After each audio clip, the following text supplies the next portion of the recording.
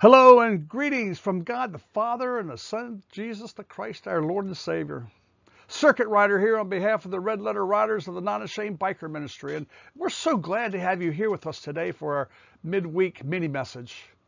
We're going to talk about what it means to deny yourself and pick up your cross today. But first, if you have any prayer requests that you would like to have lifted up, please feel free to click the link under the video so that the body of Christ can pray on your behalf.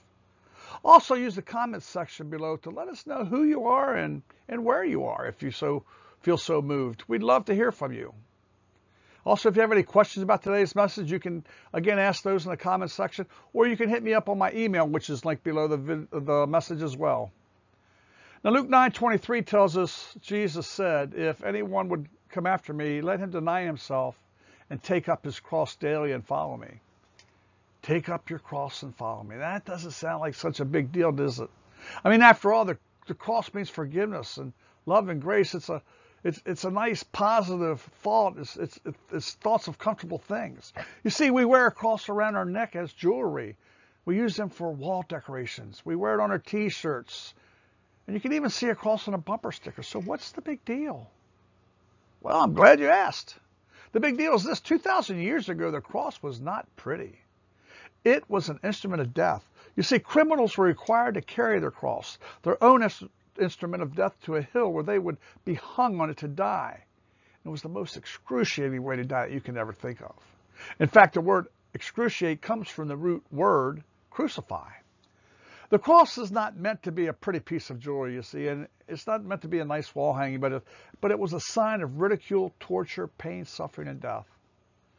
Today, many of us think that to carry our cross is to bear some type of burden in our lives, having to deal with unpleasant situations that spring up from time to time. For instance, you might say, well, my boss is a jerk, but that's just a cross I have to bear. Or my relationship with my mom is not the greatest, and that's a cross that I have to bear. You see, we accept these unpleasant situations as a cross that we have to bear. But that's not what it is. You see, bearing one's cross has nothing to do with all the burdens in your life. It has nothing to do with strangers' relationships, problems at work, or within your family, or even physical illness. As we just stated earlier, to bear a cross was not a pleasant event, to say the least. Carrying your cross to your own execution was difficult and painful. It was downright horrendous. So when Jesus said, take up your cross and follow me, he meant that if you did indeed to follow Jesus, that you would do whatever it takes to do just that, even to the point of being willing to die for him. You see, it's not an easy road. He wants you to deny yourself, to live a sacrificial life.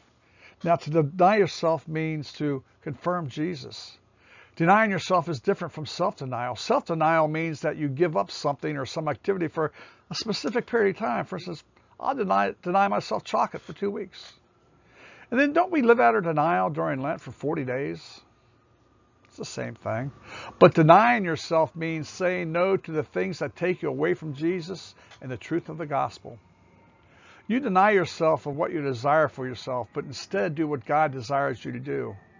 You give up yourself once to pick up God's will for your life. Galatians 2:20 says, I have been crucified with Christ.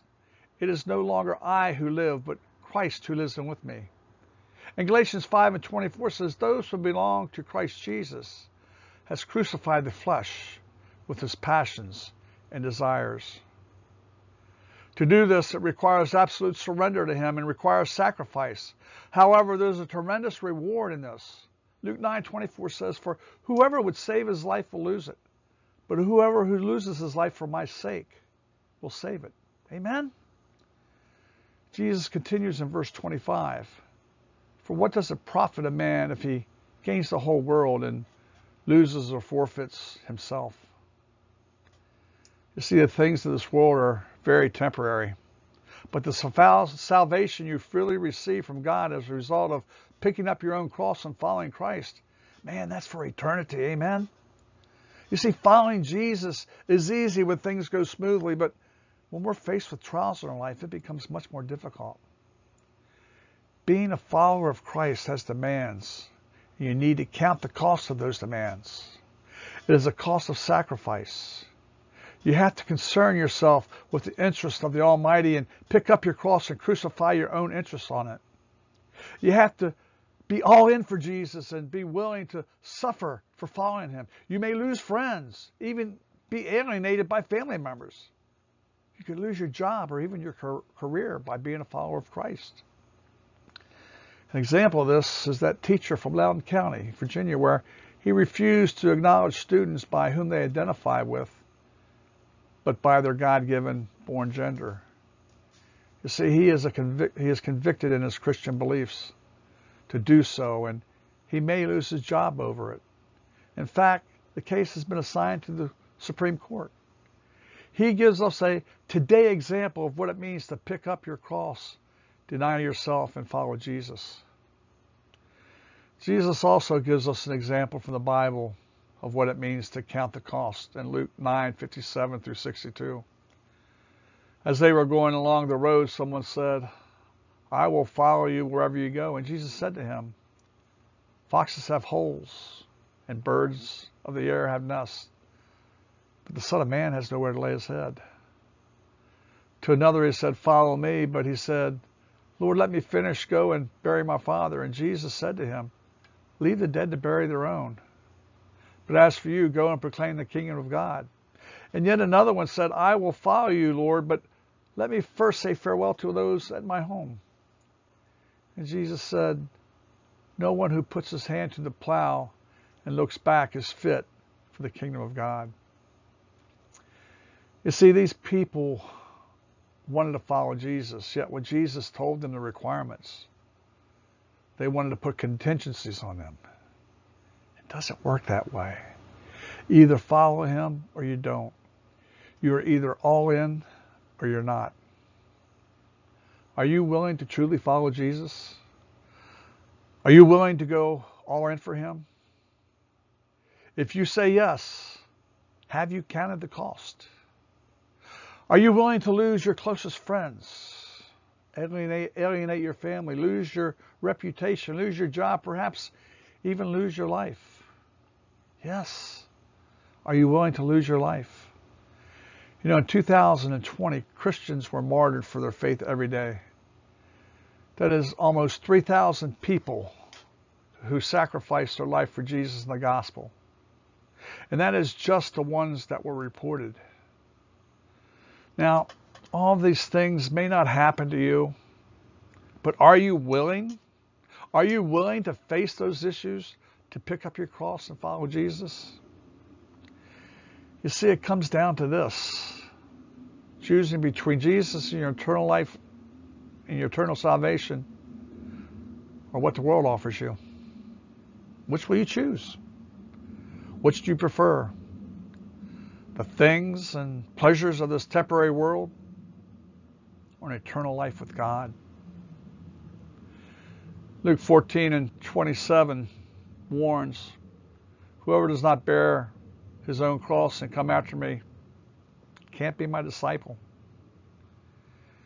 Being a disciple puts Jesus at the center of your life. And when we make Jesus the center of our lives, you want what he wants. You desire what he desires. You can't live a life centered around you and live a life following Jesus both.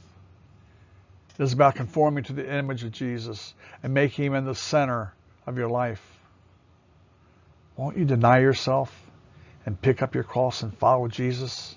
Amen? Let's pray. Dear Heavenly Father,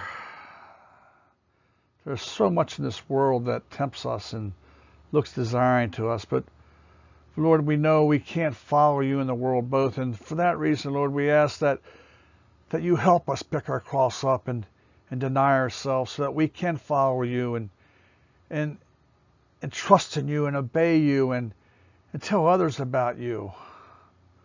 Lord, we want to be your followers. We want to pick up our cross daily, even though it means that we may lose our life over it. Yes, picking up our cross and following you is difficult, Lord, but we know the reward that we will reap, and that is eternal life with you.